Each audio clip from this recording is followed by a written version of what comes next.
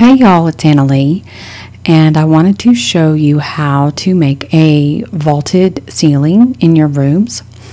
So I've got my test room here that I'm working in, and so what you want to do is start your room height at the highest ceiling height that you've got. So if your vault goes from here to here, then whatever your highest point is, your room height here.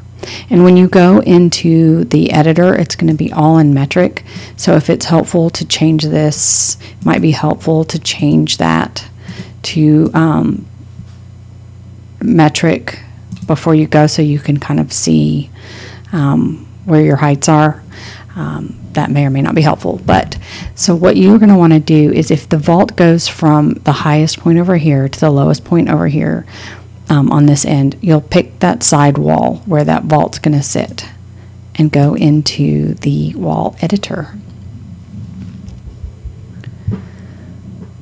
And you'll see here everything's in millimeters. So this is that side wall. We can see what we're doing here in the 3D window. So this is this wall.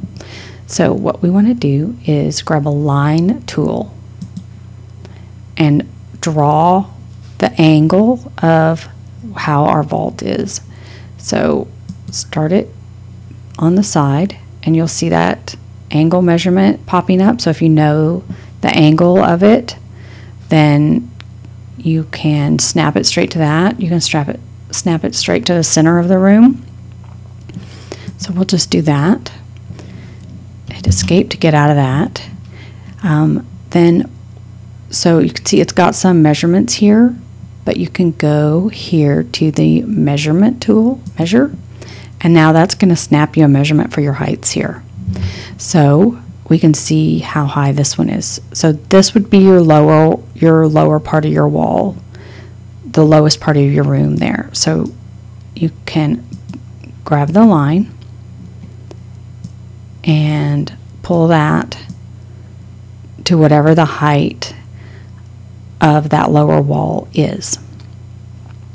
And then what you're going to do is this extrusion. This is what's going to pull it across the room.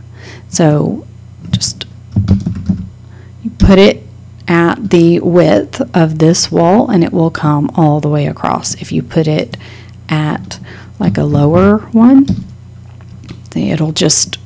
it can go partial. So maybe if it's a soffit or something like that, or a roof that's sticking through, whatever it is, you can play around with that if it's just in part of the room, or if you want it to go all the way across. That's it.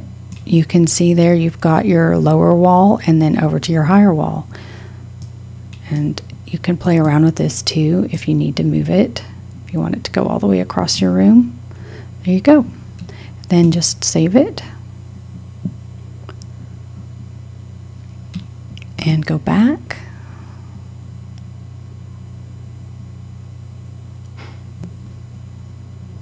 And there it is in my room, my vaulted ceiling. And that's it. I hope this was helpful. Y'all have a great day.